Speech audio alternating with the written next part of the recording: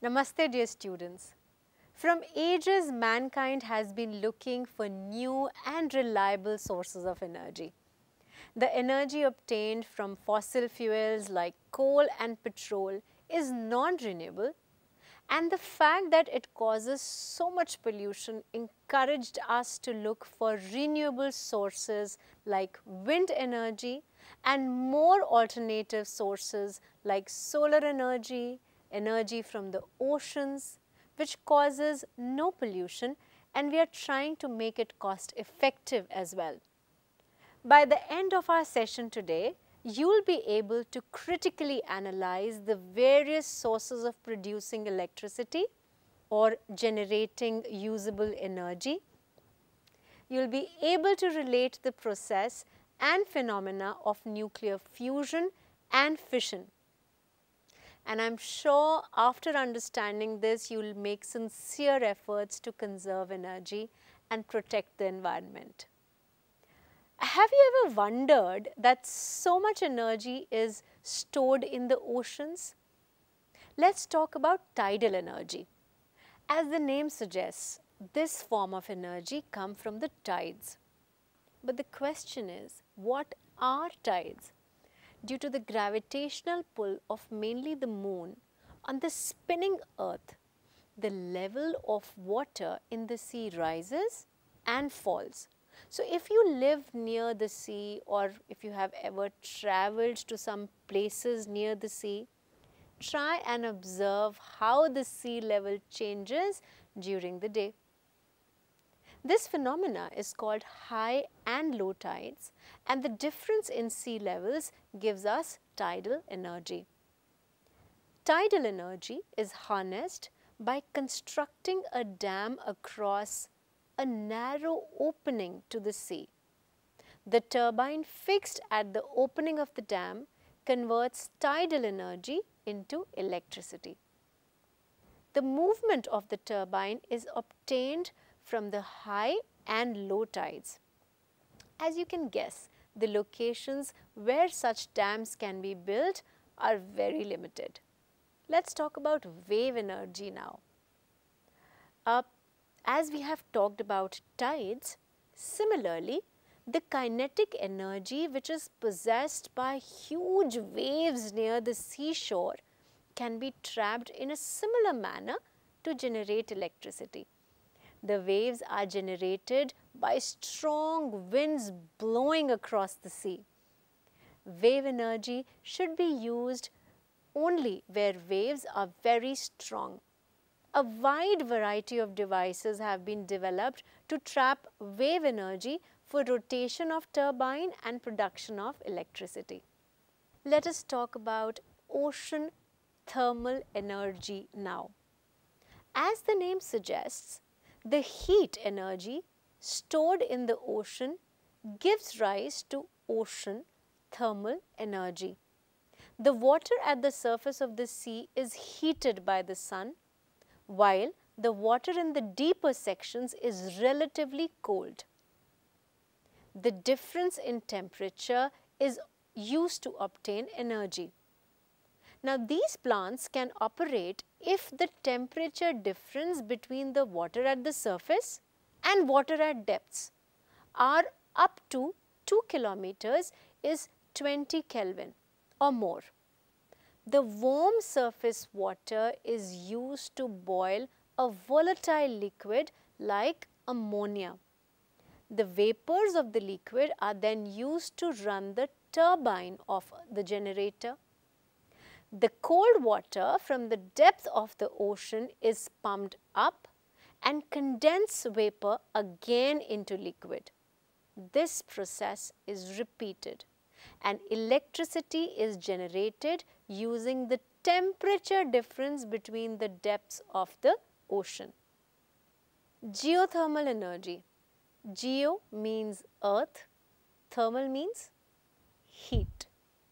Due to the geological changes, molten rocks formed in the deeper, hot regions of Earth's crust are pushed upwards and trapped in certain regions called hot spots. When underground water comes in contact with the hot spot, steam is generated. Sometimes hot water from the region finds outlets at the surface, and such outlets are called hot springs. By the way, coming back to the previous point, the steam which is trapped in rocks is routed through a pipe to a turbine and is used to generate electricity. The cost of production would not be much, but there are very few commercially viable sites where such energy can be exploited. There are a number of power plants based on geothermal energy operational in New Zealand and the United States of America. Nuclear energy. We are now shifting our focus to the basic unit of matter, which is the atom. Energy stored in the nucleus of the atom is called nuclear energy. How is the nuclear energy generated? In a process called nuclear fission, the nucleus of a heavy atom, such as uranium, is bombarded with a low energy neutron. And as a result of this reaction, the heavy nucleus split into lighter nuclei and 3 more neutrons.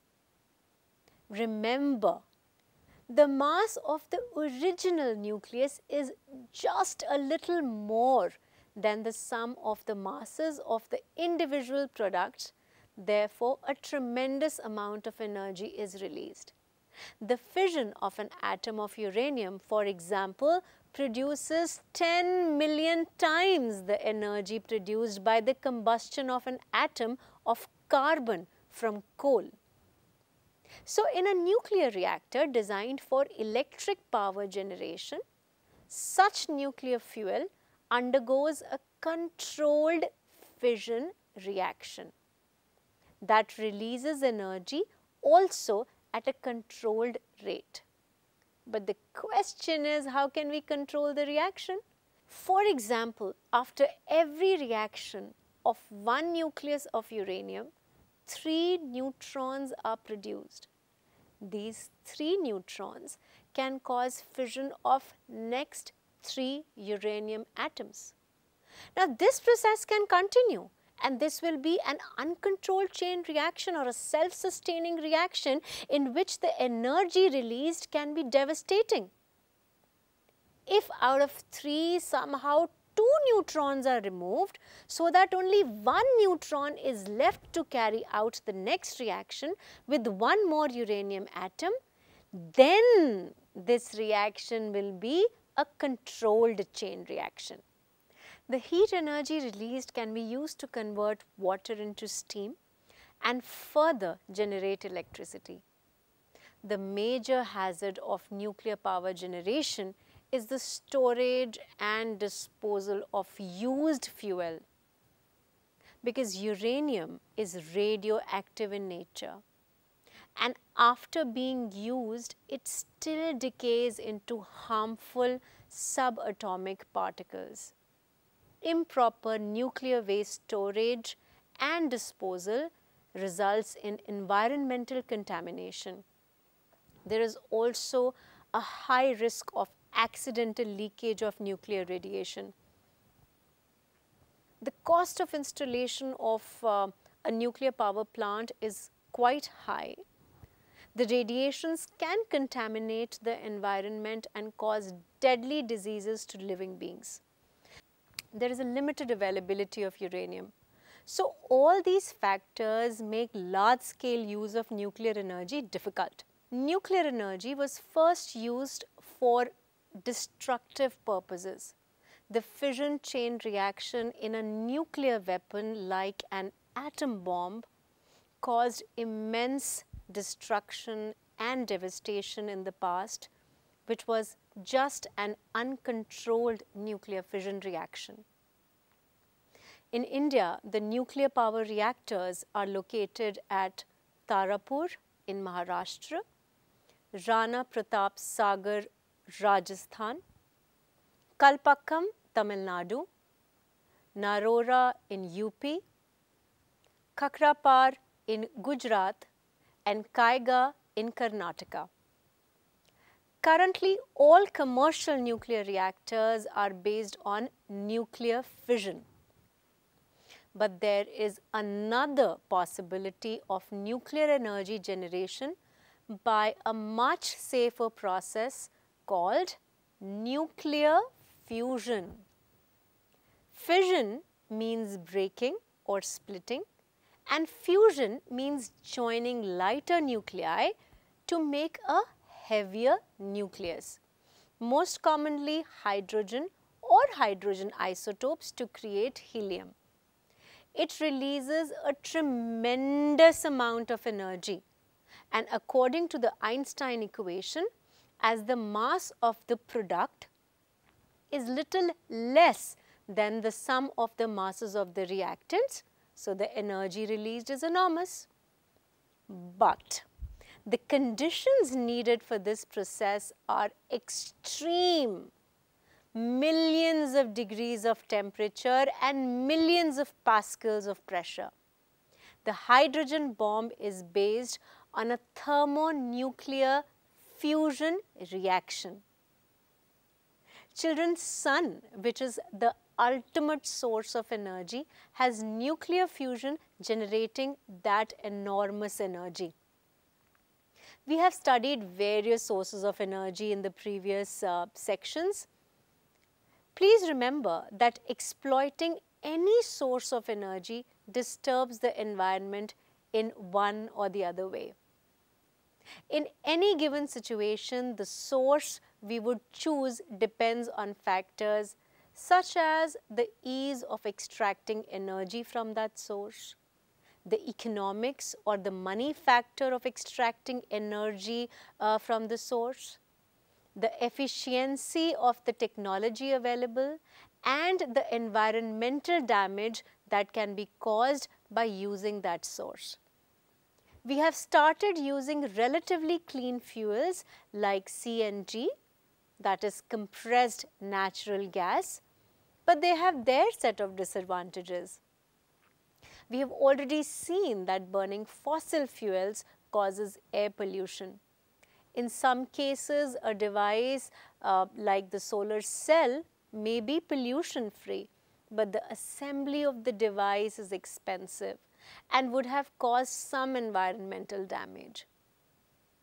Children, the renewable energy which is available in our natural environment or is stored in such large underground reservoirs, the extraction of the usable energy from these renewable sources is practically negligible.